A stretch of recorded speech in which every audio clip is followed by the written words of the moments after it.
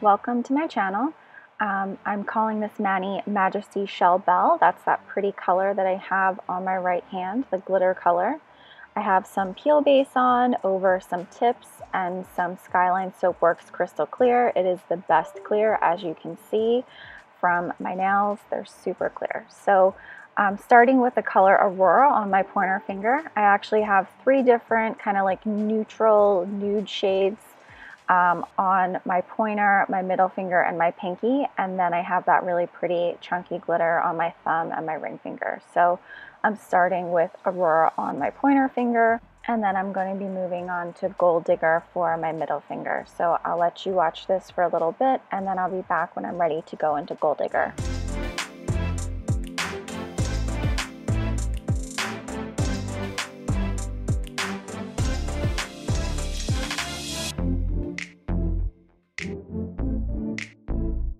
So I wanted to hop back in and let you know that I am still using the orange wood stick dipped in acetone. I still love this method. I think it's really helpful to get the powder moved from your cuticle area. And now I'm going to move on to the second color. So I'm just going to put Aurora away for a minute and then move into Gold Digger. So Gold Digger is really pretty. It's part of the collection, the Lady Boss collection from Revel, and they recently brought that back during their celebration of their 6th anniversary, so I made sure to get some of those Lady Boss colors that I really liked. So I'm going to go ahead and apply this, and then I'm going to be moving on to my pinky finger with a different color.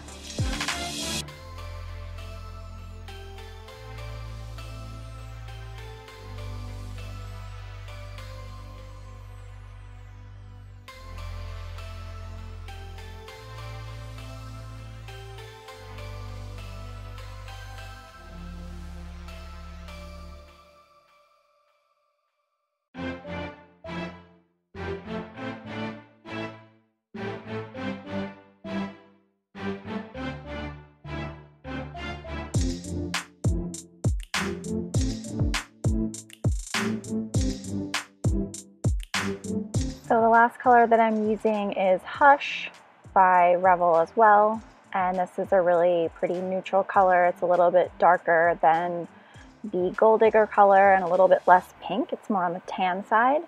Also, I am using my Triple D liquids. I really love these liquids because they're really thin. They also take a little bit longer to dry, so you'll see me not wipe my nail off right away with the excess powder because I want to make sure that my nails are dry. It does take a little while to get used to a thinner liquid that isn't as fast drying, but the pros to that are you have time to clean up your cuticle area, you have time to do ombre, so it really is helpful. I also find that the Triple D liquids don't give me dip flu like Revel liquids do. I don't know, it's just a different consistency and a different formula. Initially, when I started doing nails, I didn't buy into the whole dip flu thing. I thought, oh, every product is the same. Glue is glue. But apparently, that's not the truth because different liquids don't give me dip flu. And I'm really lucky that I have 2 liquids now that don't give me dip flu. So it's Triple D and then also Double Dip. So if anyone out there is struggling with dip flu, I highly recommend switching your liquids. Double Dip is a really inexpensive, great way to try a liquid that probably won't give you dip flu. I mean, it didn't give me dip flu, might give you dip flu, I don't know. But then Triple D is really just the best liquids that I've tried so far. And I do have some Sparkle & Co. liquids on the way, so I'm excited to try those. And I'm really hoping they do not give me dip flu. So right now you can see I'm just speeding through my second application of each powder. I like to do 2 dips. In retrospect, I probably should have done 3 dips of the Aurora because it came out a little bit patchy. So with those light colors from Revel, you really have to be careful. So I would do that with Aurora. I would do that with some of their other really pretty light colors. One of them is Debutante. That one comes out a little bit patchy, but when they're in this shade, it's always probably better to just do 3 coats instead of the 2. But right now I am going to cap and clear on the nails that I have done, the solid nails, before I move on to the glitter nails. And I will be back to show you what I do with those chunky glitter nails.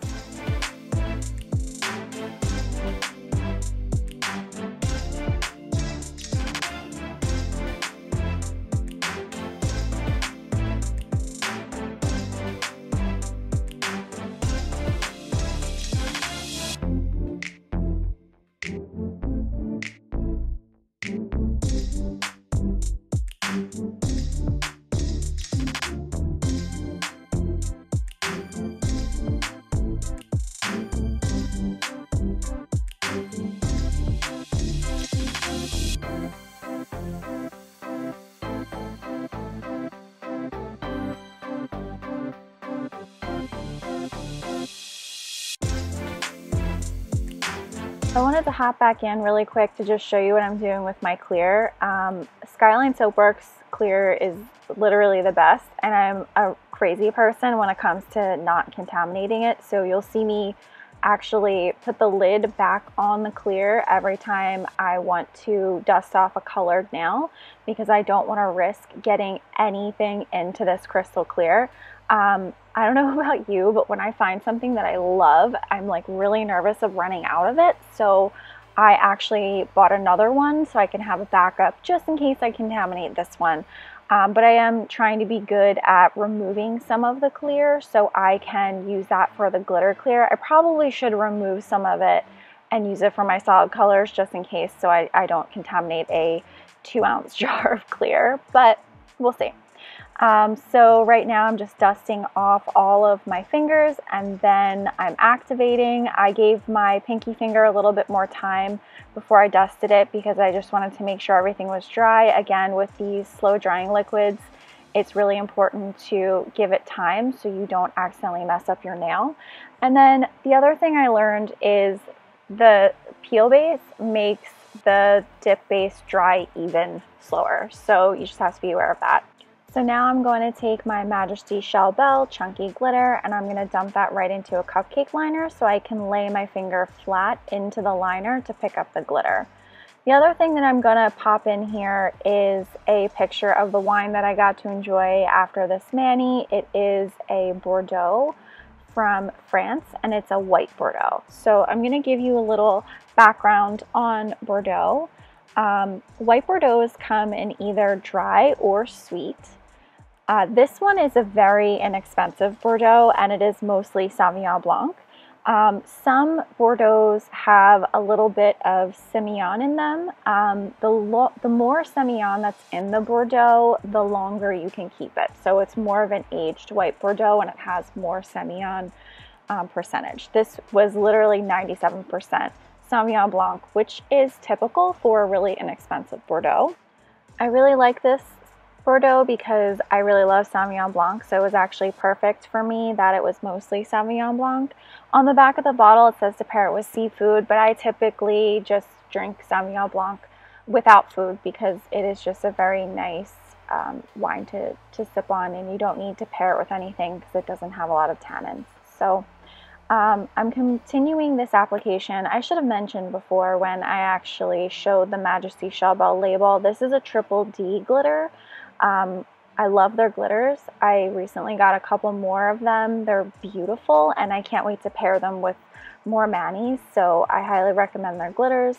They come out really nice, and it's weird because they look like they're matte when you first see them, so you're like, what is this? It's not glittery, but then when you actually put them on your nails and you dust off, I guess, the powder that's around them, they come to life. So don't worry if you get them and they look like they're matte glitters. They actually are hollow. You just have to dust them off, and then they turn into this beautiful color. So you can see I pressed a little bit too hard on my ring finger, so I'm going to fix that now with the glitter. Glitter hides everything, so it's great. If you ever need to save a mani, I just say add glitter. It works. So I'm actually pressing down the glitters with my finger, and I am getting some glue and some glitter on my finger, but I did learn a trick for that. I learned this from Manis by Megan, who just actually got her 30,000 followers on Instagram, so congratulations, Manis by Megan. Not like you'll ever watch this, but so basically if you press down the glitters with your finger and you get the glitter and some glue on your finger, all you have to do is just wipe your finger over a nail file. It doesn't hurt, and it gets all the glitter and the glue off your finger. So that's what I end up doing. Here's my container of Skyline Soapworks glitter clear that I put aside so I don't contaminate my big jar, and I'm going to cap and clear so I can file and buff these glitter nails without hurting the glitter, and then I will be back.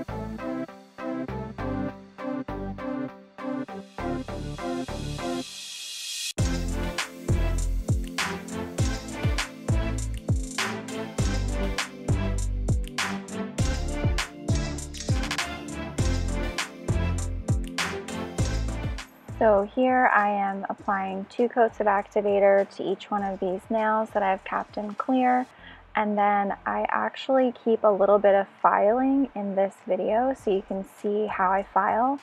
So I just kind of take the excess off the sides of my fingers, and then I just clean up the shape a little bit. I try not to press too hard, because if you press too hard with peel off base on, you could pop off the nail.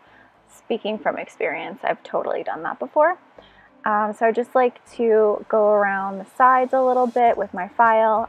The file that I'm using is a Macart 100-180 grit file. And then I go in with my eFile, and my applications have been really smooth since I started using the Triple D liquids because they're so thin. So I really just go in with the file to thin out the cuticle area to make a little bit of an apex, even though it doesn't always work out that way, and sometimes my nails are a little bit flat if I have a lot of product on there. But what I'm trying to do is just kind of create a curve where everything is smooth, and around my sidewalls and my cuticle are filed down, so it's more flush with my finger. And then I basically just buff the rest.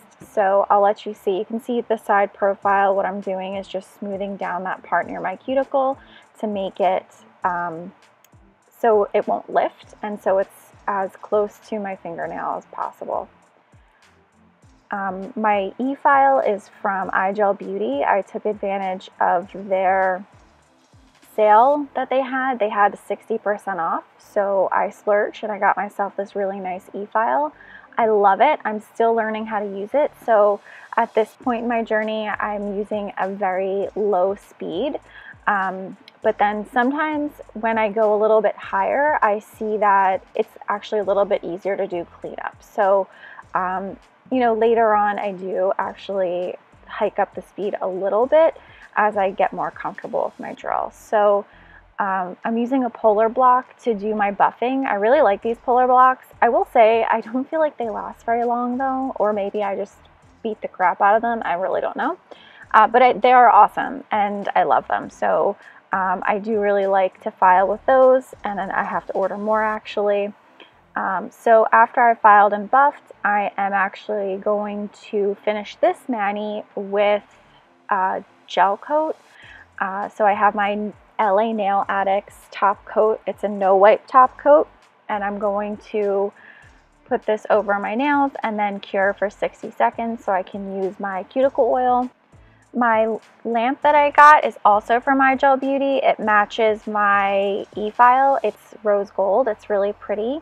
And it's a UV LED lamp. So I will cure this for 60 seconds and then be back when I'm ready for cuticle oil.